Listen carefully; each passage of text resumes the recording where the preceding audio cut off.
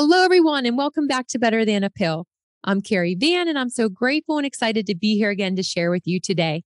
In today's episode, we're going to be talking about Pilates and bringing it to the water, or what I call aquatic-based Pilates.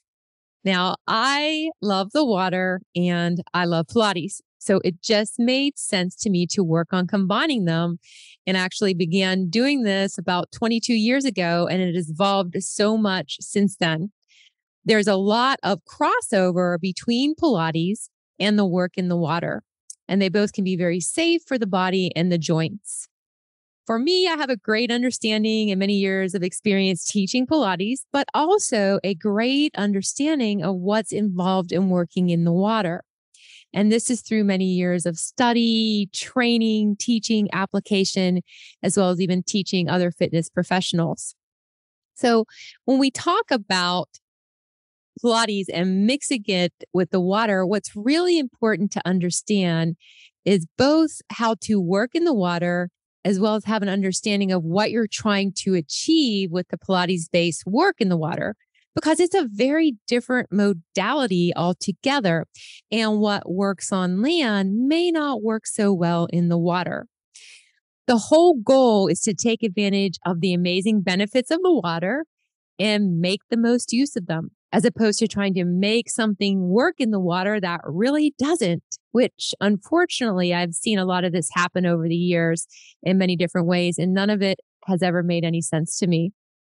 So there are many benefits when done correctly of doing aquatic-based Pilates. First off, the water is supportive. It has natural resistance for the body to work against. There's buoyancy in water. The buoyancy provides support for the body, and there's even a greater clearance rate of lactic acid from our working muscles while being in the water, so we have a little less soreness. It's a great place to be, as I've talked about before, with those with inflammation or joint issues as well. Doing aquatic-based Pilates is excellent for improving balance, gait, posture, as well as building overall strength and control over your own body. Now, who would I consider to be a good fit for this type of work? Well, many people, but let me give some examples specifically on what I've seen over the years. First off, if you love the water or you're a swimmer, or maybe you take water aerobics, water walk, or do deep water running, aquatic-based Pilates could be an excellent fit for you. If you're already doing some type of Pilates on land, this may offer another avenue to explore if you're a water lover. Or if you own a pool or endless pool, this is an excellent option for you. Or if you're doing physical therapy in the water, aquatic-based Pilates can work well in addition to this. Now, I guess the only prerequisite for all of these things is that you must like the water. So now let's get into this. How is Pilates actually done in the water? And I'm speaking in terms of how I've best found it to be done in the water over the years. Now, you should really begin in the shallow. And this is where most of the work really should be done. Why? Because you have more control. In the deeper water, you don't have as much of control initially. So waist level water, chest level water is good. Most of the time, you're working in a standing position, which is great for the body and very different than doing some of the therapeutic Pilates on land. And it's a great way to work on balance and feeling your body in a standing position, as well as working on walking and gait. So after playing with this for some time, I have actually developed different protocols for this type of work, and I'm going to share a little bit about that right now. So we're going to start with one of the key components to this aquatic-based Pilates work, and that is stabilization and centering work.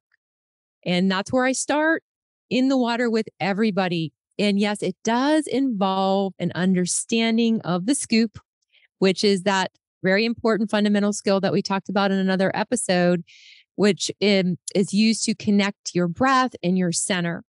So with centering and stabilization work, I found it useful in the water to use buoyancy equipment. And this could be in the form of a noodle or a kickboard or foam dumbbells. And actually, I prefer to use the foam dumbbells because you can separate them and so forth. However, I need to say that when you're using the buoyancy equipment, it's going to be done in a very different way. It's not like, let's say, for example, if you're familiar with water aerobics, it's not in the same way. In fact, shoulder stability is of utmost importance, just like on land. So you're not going to be really forcing the buoyancy underwater. You're going to be using it to contract your muscles against in a slightly different manner. And we'll do this in place. We'll do this while walking, and we add movement, stabilized movement, which goes back to our foundation, which is extremely important. So it's an excellent place to work on this. And it's so awesome that you get to stand while you're doing everything. We also need to incorporate, and I incorporate spinal movement. And we need to go through all of the movements of our spine, unless, of course, there is a contraindication. For example, let's say you have stenosis, then we'll avoid extension or whatever the issue is. But in general, we can get all of these movements into our spine in the water very nicely. Then we have what I call the footwork series. And this is excellent because now we're working with the premise of the foot. And the foot relates to everything. The ball of the foot relates to the front of the knee, to the pelvis, the heel, to the backline muscles of the legs, to the tailbone and glutes. And we're going to be challenging that foot heel connection, ball of the foot connection, heel connection, all the way up through the knees and hips. So it's very good for strengthening these areas. Standing leg work, a little different than footwork, is a wonderful way to begin to challenge your balance even more, gain more control over your body and your center. And eventually, as I'm working with someone and they're getting stronger, we actually add in more resistance in the form of a leg blade.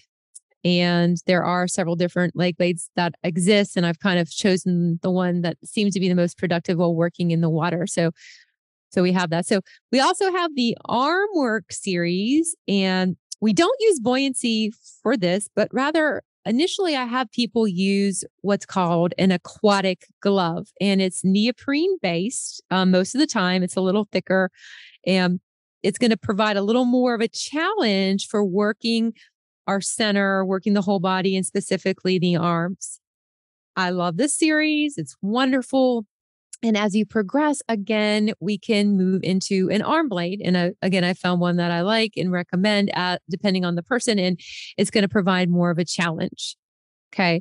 Now, there are pieces of the standing leg work and arm work series where we're challenging our whole body, and really we're working on center-based strength in the water at this point.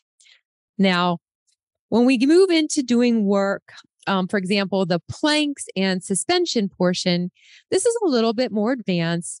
And this work is really good to do once you've done and worked through the other skill sets, in my opinion. And again, the water is a wonderful place to work on the plank and centering while being mindful about stability. So it's a great place to work on building up even more strength. Doing suspension exercises are a great way to be impact-free, and provide a different challenge for the body. However, you're going to need more control. And having already gotten that, getting that feel in the shallow water, I think is key. Now, you also can get in all of your mobility stretches. Yes, you can stretch in the water too. It's a wonderful place to do this. And I typically recommend using different degrees of buoyancy equipment to support the body. And you can release tension in the legs, hips, backs, arms, shoulders, all in the water. So as you can see here in talking through the aquatic-based Pilates method, at least 3 out of the 4 pillars of pain-free movement are integrated into this work. The only one that we can't really integrate is the fascia release. And that's really better done on land. It's a little harder to do in the water, although you could. So just to recap today, we talked about taking Pilates to the water in the form of what I call aquatic-based Pilates. We talked about the importance of understanding how to work in the water and integrate Pilates with the intention of using the benefits of being in the water to enhance this work. We also talked about how this is done by examining the specific protocols that I've developed. So I really hope that you've enjoyed this episode and found it helpful. Remember, we do new episodes every week on Wednesday, and I look forward to having you join me then.